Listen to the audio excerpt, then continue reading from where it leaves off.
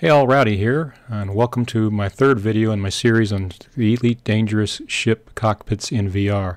Today we're going to start with Lakon Spaceways ships, and specifically first up is the ASP Explorer and ASP Scout. And I'm putting them together because essentially the cockpits are exactly the same. So this will make it a little bit easier for us to get through this, since they have quite a few ships. And so, as you can see, now the big thing you'll note with all their ships is you've got a lot of view space in the canopy. And as you can see, as I looked down, and I'll do that again, you'll see a lot of space below you and above you. So I spent a lot of time in VR looking at that.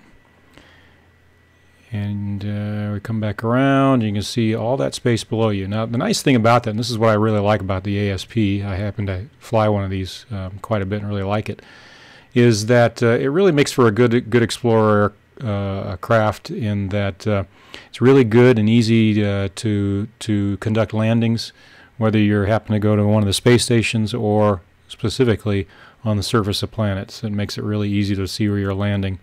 So I really like it for that. And especially if you're out exploring, you can just see so much more. Especially if you're in VR, you can see so much more as you're looking around, which is really what you're doing when you're exploring anyway. So you can see the canopy up top there, a lot there to see, a lot of view space, unencumbered for the most part, right? Looks really nice. The other interesting thing about this, as we come back around to the back of the cockpit for the ASPs, is that it's very simple design. There's nothing really there. You can see most other ships, there are monitors and everything in the back. There's nothing here. It's just empty. So it's empty space. These are very simply designed craft. And as I move back behind the seat, you'll see, and I come back around, you'll see exactly what I'm talking about. Nothing there, very plain, and then very simple up front as well. There's just that one dash, and that's about it. Right? Again, lots of view space. It kind of makes you feel when you're flying, and especially in VR, you're kind of exposed out there, right? But anyway, it works. It works really well for exploration and flying. There's the headless pilot. If you've seen the previous two videos, you will have seen the headless pilot before. And coming back around to the other side, just to get that view. I spent a little bit of time looking at the canopy here, and also specifically looking at some of the textures you see along on the edges here of the canopy. They did a pretty good job. You look at the textures in here, and look out to the engines on either side, particularly on this side. And then back again to look behind us. Again, nice view of the textures that they've created. Again, no other panels. Very, very simple. All right, so come back and we'll sit down here and take a look at the next set of ships. So everything else is basically the same. The seat is essentially the same in all the ships we've visited thus far, up to this number 3 in the series. I'm going to sit here, and next up will be the Diamondback Scout and Explorer from Lakon Spaceways. And again, I've combined them because, again, they are the same. Now, as we look at it, same type of thing, space below and above you. Lots of area for viewing, although a little bit more encumbered in this in the Diamondback series, and then you got these bracings that you see are wider, so there's a little bit more encumbered there. And then we're going to just kind of look down below here. You can see again below you a little bit, gives you some view space. There's that crazy keyboard again that I talked about in previous videos. Don't quite understand that, but it's there. And then so we'll stand up now and do that 360 turn, just so you can get an idea what that looks like as you're standing up and turning around all the way around in the view that you see. So again, a lot more stuff in here. As you can see, the difference between the ASPs and the Diamondback. The Diamondback having all these monitors in the back, and there's some what look like extinguishers of some sort, and fire extinguishers, and then a lot more up on the front, the dash, that crazy keyboard again, and a lot of other things there, right? I'm not really sure what all that is, but you see wires and everything else. Didn't see any of that in the ASP. Again, the headless pilot, come around the other side. You can see the exposed wires on the left side there. And again, another dash on the other side for systems, take a viewing of systems. We've seen these before, and in the Falcon Delay C spaceships as well. And again, same type of door for the bridge here. And we're coming back around and look at the back view on the other side of the chair to see the view and how that looks. Again, pretty open view. I haven't ever owned one of these ships, but I have flown them a couple of times, especially in beta series. Okay, now we're going to come up on the transporters. The first in those series is the Type 6. And here we go again. The view above and below the panel, more simple. Again, just like the ASP, this is a very simple design, not much there. But quite a bit of viewing. As you can see, we look up. See, so as you're sitting in your seat, you can see so much, especially we're in VR. And again, as we're doing this through video, you're not even seeing as much as you would see in VR. But there are those panels again, and a few more of them here. So as it's not quite as clean behind you in the Type 6 as it is in the ASP, but certainly up front it is. That's pretty nice. Again, these you sit out here kind of on a bubble on the ship, making it relatively simple to land again. And we're going to do that 360 turn. See what you see in the back here. You see the panels, system status panels. Same door to the cockpit again. And once again, down below, what you see as you're looking down at the floor, the same type of flooring material in all the Lakons. And there's these huge engines on either side that kind of obscure some of your view in the windows and the canopy. And you can see what you're looking at, what it says here. I purposely got up here because you can really see very clearly what it's saying there. We'll do it on the other side as well. And what's interesting is you go to all the ships that have those status panels, they're pretty much the same. Different pictures of ships, but they're pretty much the same in all the ships. Not much difference. All right, come back around, try to go right over the headless pilot. And as we come around here, what's interesting, again, I'm viewing underneath you, see just how much you will see as you're standing up on this one. We come back around here, there's a couple of interesting, this panel over here just of wires. I don't really get that, but it's there. We come up a little bit closer here. There you go. After core nominal, what's going on there?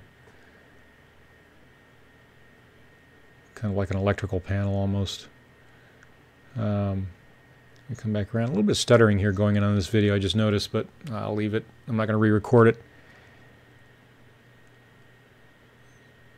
And we'll come back down and sit down and pick up with the next in the series of transporters, which is the Type 7.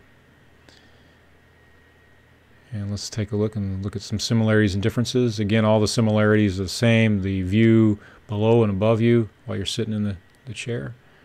It's a bigger ship, so some of the bracings and everything else, a lot are larger.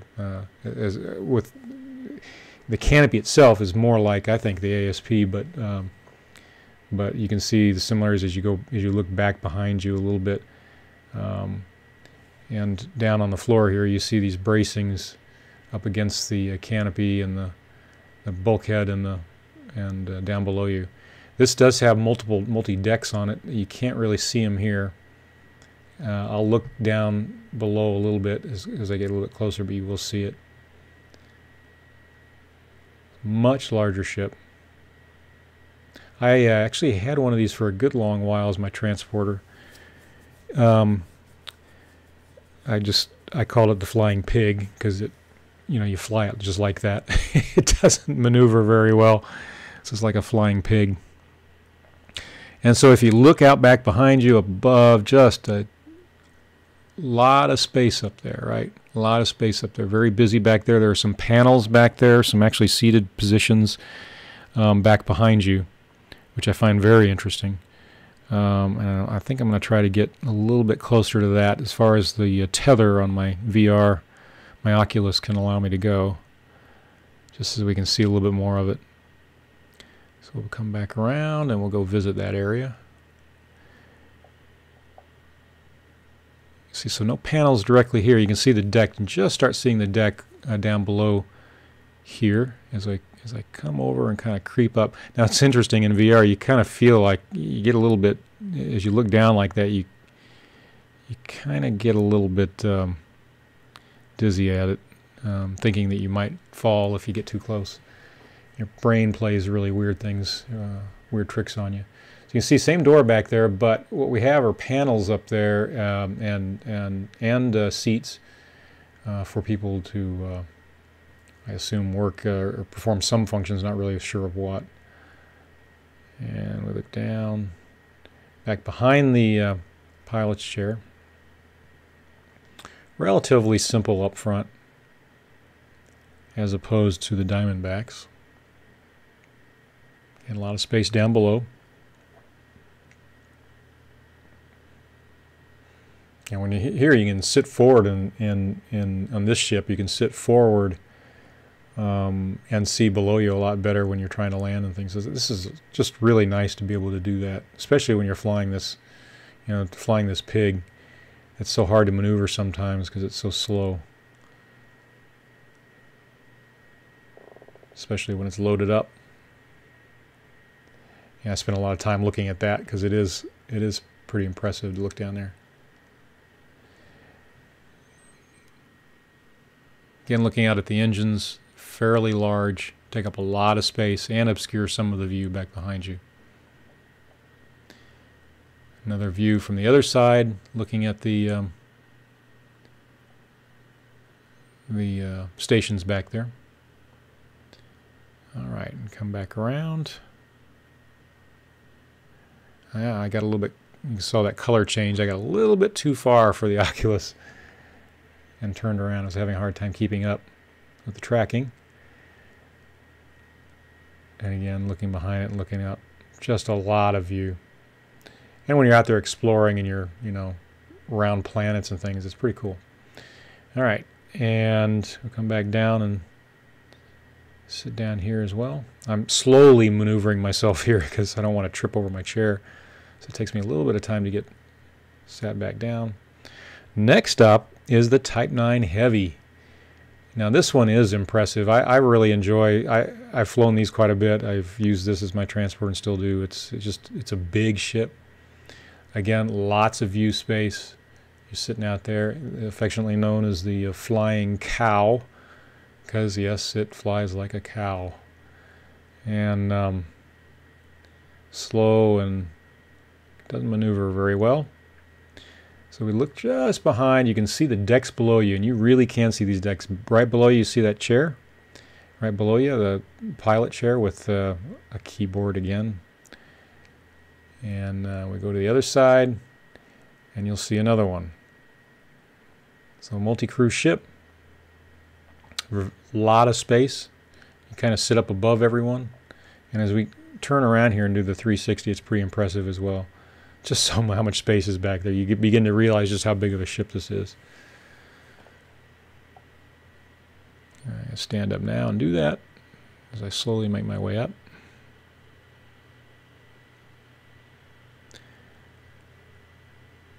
All right, let's turn around. Looking at the view again above. It's all glass above you as well, and you can see right behind you. So we're looking behind. You see the bulkheads and the ceiling up there. Just a lot of open space, right?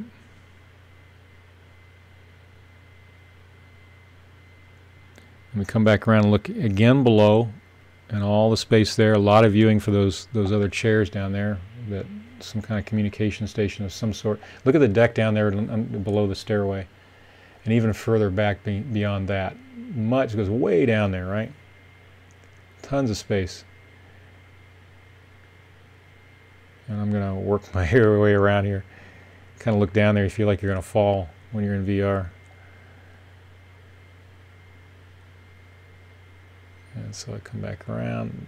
That's really cool. As I'm looking down, you can see that space in between the decking even further down. And there's a couple of passageways on either side, especially on this side here. You see it quite well. The door back here is open. I'm assuming that's an elevator of sorts back there. Come back around. Again, all that is a keyboard, which is very interesting. It makes me wonder if once we get to multi-crew ships, if they'll change those out for some other type of device that seems to be better for flying ships or whatever. The keyboard doesn't make a whole lot of sense to me. Come back around the other side, we'll see basically the same thing.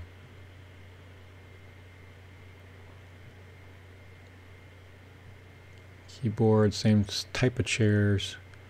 The decking there, even those stations down there have a fairly large area of viewing that they can perform. Then again, as I come back around, I'm going to take a little bit of a look at this passageway here, just so we can see anything that might be interesting there. And then I'm going to come back around. I'm spending a lot more time here because I did find this ship just so interesting behind you. You really don't know it unless you've done it in VR or spent some time really trying to look while you're in normal view. A lot there. Unless you're in VR, you really don't see some of that lower decking either. I tried to peer out over it. I felt like I was going to fall down when I did that, so I stopped.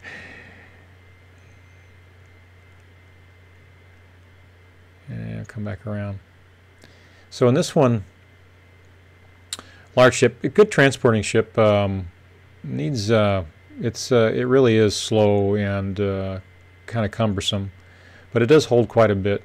Makes for a good. It also makes for a halfway decent miner as well. There's a lot there to do. Next ship up is the keelback. This is the last in the series of Lakon Spaceways ship. Again, as you can see, the theme here once again, same in the canopy is basically the same above and below. A few differences in how it's designed, but the view is essentially the same. A lot of view, and these ships perform the same types of things, either exploration and or transport, and so you have a lot of view there in order to do that. Again, in this ship we're back to, as we look behind us and to the right and left, back to the monitors behind us, and then obviously the same canopy type. All right. So you know, as we go through these ships, you see the continuous theme with each of the manufacturer's ships. They have certain themes they stick to. A few variations here and there. Certainly, I'm sure that made it easier to build these for the developers. And I can't help but thinking that when we get into multi-crew and being able to move around more, they'll be adjusting some of this quite a bit. Textures are again, I really like the textures in here in this ship as well.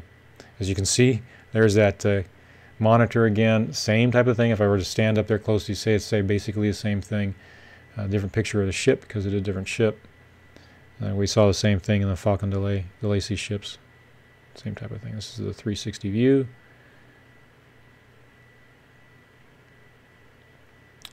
Again, single seater.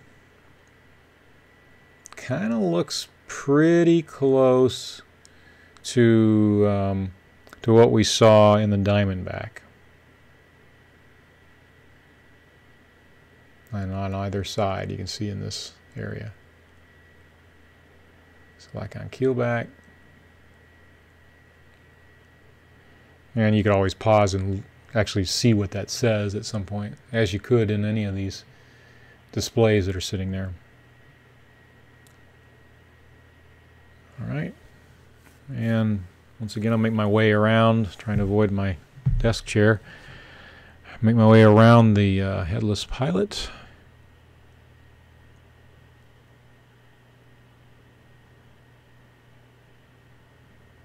And look at the view there. You see, just like in the Diamondback, I believe it was that panel of wires.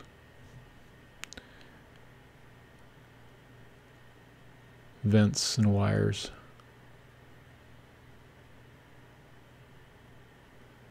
And I'll come back around, take a look at the back behind the pilot.